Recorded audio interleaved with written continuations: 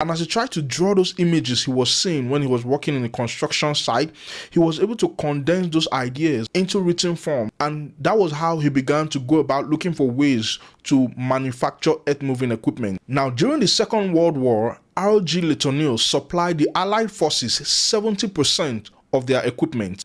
Wow. That is amazing. That is how powerful a man, a woman, a boy, a girl can be if he or she can connect to the fourth dimension and get ideas into his mind and crystallize those ideas into physical form, writing it down in a book and not just letting it stay and die in the book, but pulling it out from that book and bringing it into the third dimensional plane of existence, where you and I can touch it, feel it, taste it, hear it, experience it, and benefit from the value that it presents. R.G. Letourneau received signals from the fourth dimensional realm of thinking and impacted the third dimensional plane of existence through 4D thinking.